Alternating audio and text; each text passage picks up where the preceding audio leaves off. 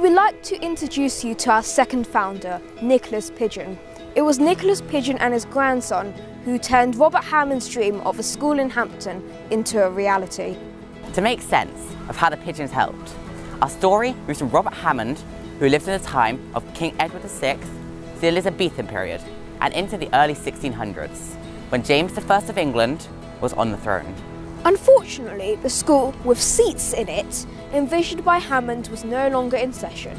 It seemed that around 10 years after Hammond's will, the endowment and land he set aside for the school was taken back into the family and not used for a school. Enter Mr. Nicholas Pigeon.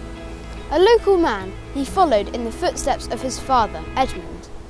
Edmund had worked as an officer in Elizabeth I's jewel house, and then in her wardrobe. It seems that when Edmund retired, his son Nicholas took over. Perhaps he had been trained by his father.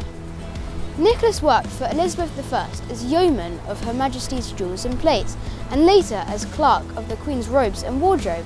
This means he looked after the Queen's jewels and precious silver and pewter, laying it out for special occasions like the visit of a foreign monarch.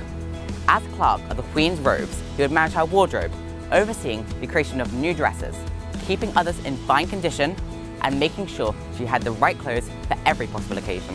In 1584 and 1588, he appears in records for the royal court giving Queen Elizabeth jewels for Christmas. In 1612, Nicholas Pigeon bought land in Hampton, including the land where Hammond's first school was situated, next to St Mary's Church.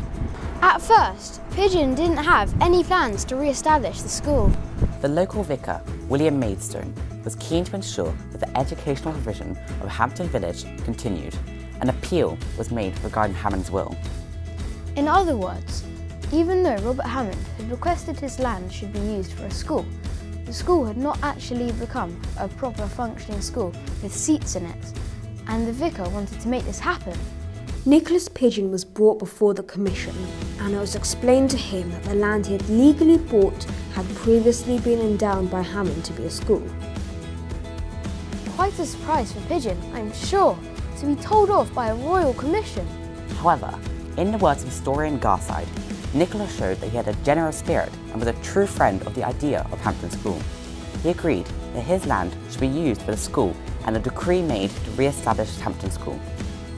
A memorial was erected in 1612 in St Mary's Church to recognise the Pigeon family's contribution to the local community. Nicholas Pigeon lived another 7 years to see Hampton School re-established. A century later, his grandson, another Edmund Pigeon, left more land next to the Bell Inn so that the school could continue and grow.